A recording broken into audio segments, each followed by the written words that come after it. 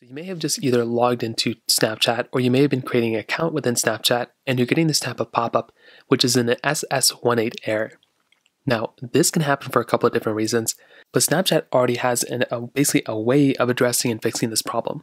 So the thing to keep in mind is that this particular error code, an SS18 type of error code, which is kind of showcased over here, the reason why you may be getting this type of error code is because this is a kind of device banned error. So what happens here is you can see right here, it says, if you're seeing an SS18 or SS06 error code when trying to log into Snapchat or create an account, this means Snapchat has banned the device that you're using, and basically it's abuse, or you were abusing, or the person who was using that phone was abusing or repeatedly violating their community guidelines in terms of service. This is by far one of the most common issues that you may have.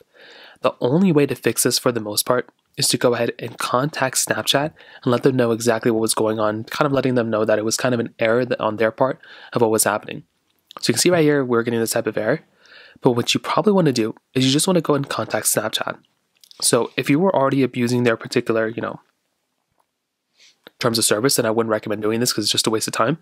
But if you have the ability of going into contact Snapchat support just on Google, you can go into Snapchat support under their contact us page right here, and you can let them know exactly what's going on.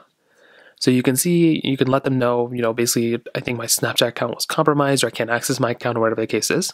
Or you can basically go through their process of basically signing up and kind of, fixing this particular issue. So here you can go and put in your username, email, mobile phone number, description.